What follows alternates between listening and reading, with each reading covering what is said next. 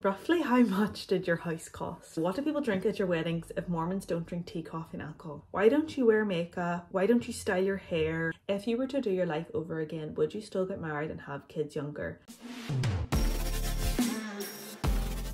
So I'm back again with part 2 of the Q&A that I did 2 weeks ago. You all seemed to really enjoy it and it was honestly really fun for me to film.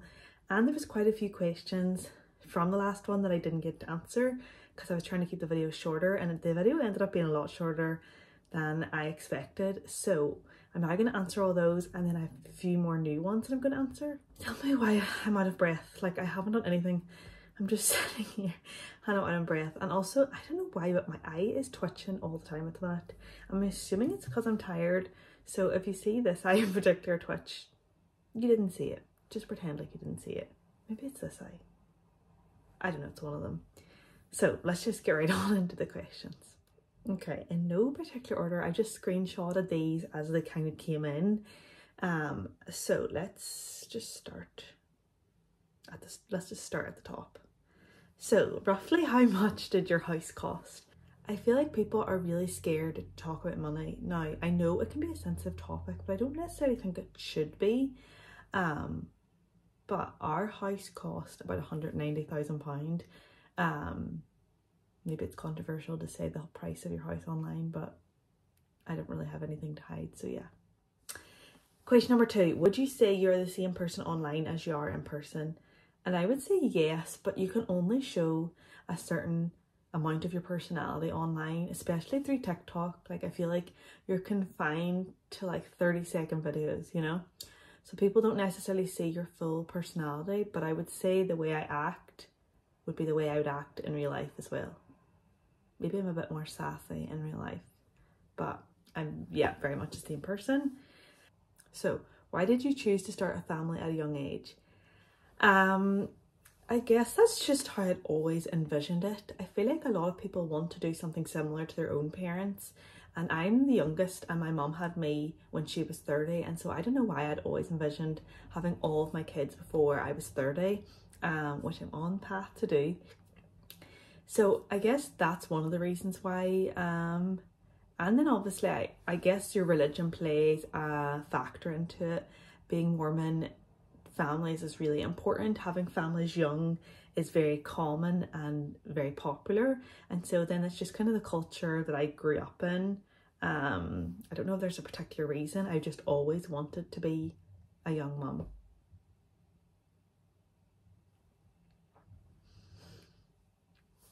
So what do people drink at your weddings if Mormons don't drink tea, coffee and alcohol? Well, I'll let you into a secret. Just because we don't drink it doesn't mean we don't allow other people to drink it. My wedding was at like a venue here in Ireland, and there was a bar and there was alcohol served. Now, did I pay for people to drink alcohol? Did I have an open bar that I paid for? No. And even on, like, you know, normally how you have like a champagne reception, we just did like Schlur.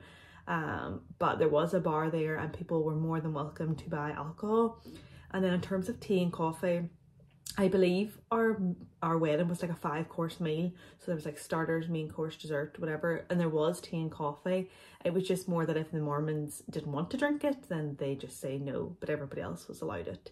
And I think honestly my wedding probably had more non-members than it actually did members. So yes, they were allowed to drink it. We're not crazy. And kind of following up with that, does any of your Mormon family drink tea, coffee, alcohol? And if so, are they judged for doing so? Well, no, because I feel like because they're Mormon, they wouldn't be drinking any of those things. But like my sister would drink alcohol, she's not a member anymore. And like my granny, who's not a member, would drink tea and coffee, and no, we don't judge them. That's just people's way of life. I don't think any of us care if other people do it, we just don't do it. Or at least I don't care. So I answered this one in the last video, and then things changed since then. So someone asked, are you traveling anywhere soon? So in the last video, I had mentioned that we are going to Denver. And I don't know if I said when, but we're probably going to go for all of June and maybe part of May. And then Trent's birthday, his 30th birthday was actually last week. And so for his 30th birthday, I booked for us to go away to Mallorca for a few days. It would have been nice to do a trip just the two of us, but because Annie's still breastfeeding, I feel like I can't leave her. And then I feel like we have to take her we can't not take Smith. So we are going to Mallorca for a few days at the end of March. Oh, I had quite a few ones like this, and I feel like it gets me kind of defensive, and I don't know if the people mean any harm, but it was saying, why don't you wear makeup? Why don't you style your hair? Would you not get your eyebrows done or wear makeup? That was a few different questions. So let's start with the first one. Why don't I wear makeup? There's a few factors in this. One, I feel like a lot of people started wearing makeup in like secondary school, and a lot of times it was to hide their acne, like their spots. And I always had clear skin, so I just never felt the need to. And so then because I never wore it as a teen, I feel like I've just never worn it now as an adult. The second would be, I am too lazy. I would rather get an extra 10 minutes in my bed than get up and put makeup on, to be honest. And if I'm going to sit here with the kids all day, why would I put a face of makeup on to sit with the kids? Like, that doesn't ever make sense to me. It's the same with jeans. Like, I'm not going to wear jeans to just sit in my house and stare at my kids when I instead could wear a tracksuit, you know? That's kind of the main reasons why I don't wear makeup. And then, why don't you style your hair? I find this one quite offensive because I do style my hair. Now, today it is greasy, let's ignore that. But I do dry and straighten it every time I wash it, so I am styling it. Yes, maybe I don't curl it and go all out, but like I said, I would rather get the extra 10 minutes in bed. Why would I curl my hair to sit at home with my kids? Like, I just don't really get that. Like, yes, maybe I'm putting myself in line, so maybe I should do my hair nicer, but at the same time, I feel like as a viewer, I don't want to always watch people whose hair is perfect, whose house is perfect, whose clothes are perfect, and like that's not realistic and that's not obtainable. So I would rather people watch me and it's like more realistic. Like, yes, my hair is greasy, you know, like I'm not always put together. I don't always have time to put makeup on. I don't always have time to curl my hair, and I don't really want to, and I think that's okay. And then the last one, would you not get your eyebrows done or wear makeup? My eyebrows are actually microbladed, so I do that. In terms of like other things, like I would love to get eyelash extensions, you know? I feel like that's something I'd be interested in, but A, it's expensive and it's finding the time. Like an hour every few weeks, I have other things that I could be doing. Like, I'm trying to do YouTube, I'm trying to do TikTok, I'm trying to work for my granny, I'm trying to keep a house run, I'm trying to look after kids, I'm trying to educate kids, like I'm trying to do all those things. I just don't right now have the time to be going and like maintaining that side of me, which maybe people don't agree with, maybe I should. But like, to conclude this little topic, I don't think we should be too worried if people are not wearing makeup. I think makeup is a great thing. It's really fun for people. But I think we should be encouraging more people to feel comfortable in their own skin instead of asking them why they don't wear makeup. Because then you're kind of implying to me that you feel like I need makeup, which is kind of offensive. I'm personally comfortable in my own skin. I want my daughter to feel comfortable in her own skin, just like my son should be comfortable in his own skin. It's funny that we don't ask men why they don't wear makeup, why men don't have to cover up, but we as women are supposed to. Why is the beauty standard made in such a way that women have to constantly do their hair, have to put a full face of makeup on to look beautiful? I feel like I'm confident in my own skin. I don't want to wear makeup, therefore nobody really should care that I don't wear makeup. Maybe that was a long rant, but I just feel kind of passionate about it. I've never worn makeup and I don't want to feel like I have to, and I don't want other people to make other people feel like they don't have to. On to a lighter subject after that rant. Something most people don't know about you. Gosh, that's hard. Something most people don't know about me. I guess a kind of stupid one is I have my ears pierced 3 times, like 1, 2, 3. So I have 6 piercings in my ears. I feel like a lot of people wouldn't know that because they did a really bad job, so I took them out. So a lot of people probably wouldn't know that. Now that's not very juicy, but that's literally all I can think of. If you could change one thing, what would it be? Now I'm assuming this is one thing about myself, and not like one thing about the world. Maybe that's a vein of me for reading it like that. If I could change one thing about me, easy peasy lemon squeezy, is my teeth. Am I a backseat driver? Trent, did you read this comment? I don't think so. Trent probably would say otherwise. But I don't think I'm a backseat driver. But maybe we'll have Trent in next time to answer this question. Oh, this kind of circles back to what I just said. How come you got braces as an adult and not when you were younger? Actually, funny story. I guess that's a thing maybe a lot of you wouldn't know. I actually did have braces as a teen. Oh, this is kind of a long story, but my teeth were never really that wonky. Like, there was never really anything wrong with them. I just actually have a lot of jaw issues. So when I got braces as a teenager, I feel like here in the UK, like Ireland, well, I can speak for Northern Ireland and Derry specifically, their orthodontic care is nowhere near as good as America. So I got braces for 6 months. All they did was straighten my teeth and they took them off. They never tried to fix any of my jaw issues. That's why I kind of got, so then I didn't wear my retainer after that, silly me. And so then I did need braces again as an adult, I thought, just to straighten out my teeth. I was so self-conscious about my teeth. I really still hate my teeth. I feel like they look a lot better on camera than they are in real life, and I'm not going to point out all the flaws because I don't want other people to notice them, but I really notice it. So then I got braces again as an adult in the hopes to fix some of those jaw issues. Now, to fix my jaw issues, I would need double jaw surgery. That's just how it is, and I'm just not ready to do that. I just don't feel like I could deal with the recovery right now with young kids. And maybe it's something I'll do in the future, and maybe it's something I won't.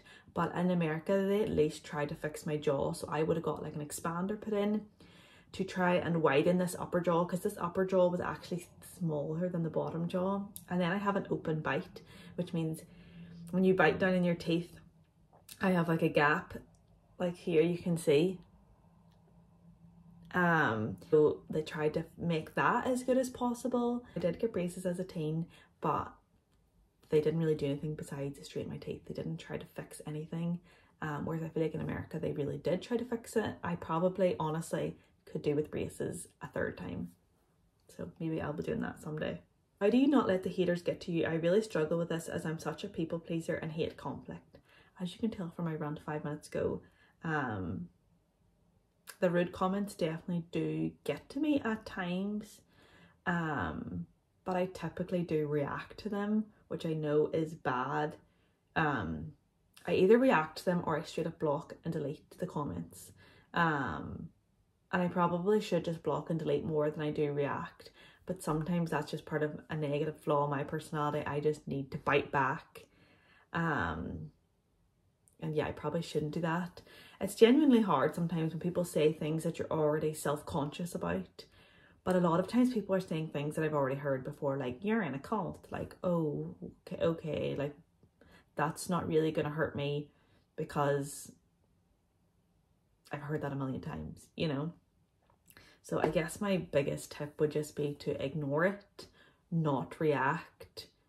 And at the end of the day, what you think of yourself is a lot more important than what some random people on the internet think about yourself. A lot of times what they're commenting is a reflection of how they feel about themselves. It's like they're projecting onto you. So it's more about how they feel and not really about you as a person. So I think I'm going to do this one as the last one, because a lot of the other ones were just kind of like, do you want pets and kind of questions like that. And I don't know if people really care to listen to that. But if you were to do your life over again, would you still get married and have kids younger than the average person in Ireland? Do you feel like you missed out on other things people in their 20s were doing? The answer to this is yes, but I would change a few things. I got married at 20 and I do think 20 is very, very young to be getting married. But that's just the culture in Utah and that's where I went. That's where I was living in the time. Now, I did date Trent for a year before we got engaged, which to most people that's crazy, but in Utah that's actually pretty long. So I do think getting married younger was just common where I lived. And then the second part of the question was saying, do you feel like you missed out on other things people were doing in their 20s? I don't know if being married really changed anything. I can still have done all the same things other people were doing in their 20s. You know, like if people were going on holidays and doing all those things. Being married wasn't necessarily what would have held me back from that. But I do feel like if I could do things over and maybe still get married at 20, I wish what Trent and I would have done was do a lot more traveling and done a lot more fun things, because I do feel like I missed out on that, but that wasn't because of being married. That was just because we were focused on saving, and we were focused on like university, and then we got jobs and we were focused on that. So I don't necessarily think being married was what held me back. It was just other things. And then if I were to do it over again, would I still have kids young? And the answer to that is yes, 100%. I've always wanted to be a young mum, like I said. I think there's a lot of benefits to being a young mum. Yes, it's sometimes hard when you see a lot of people my age going out and partying and like going on vacations and doing all these things that maybe I can't do, but I feel like there's nothing more fulfilling than having a family, and those people will have families in 10 years time, and then in 10 years time my kids are going to be like in secondary school, and so like I'm going to have a lot more freedom maybe in 15 years time than they will have. There's definitely pros and cons to having kids young and old, and I just think even like pregnancy is really, really tough on my body, and I can't imagine in 10 years time trying to be pregnant. I think that would be really rough. So all in all, if I could do life over again, I would still choose the same path, but I just wish Trent and I would have done more fun things when it was just the two of us, because it is a lot harder to do all those things now that we have kids. It's not as enjoyable going on vacation, I don't think, with kids as it is without kids. So that's basically all the questions that I have. Hopefully this video isn't too long, and hopefully you enjoyed hearing some of my answers. Sorry that I got a bit defensive, but that's just the reality of life. And so if you like this video, please give it a thumbs up, and if you aren't already, please subscribe. I think we're really close to 700. And yeah, thanks for watching, and I'll see you next time.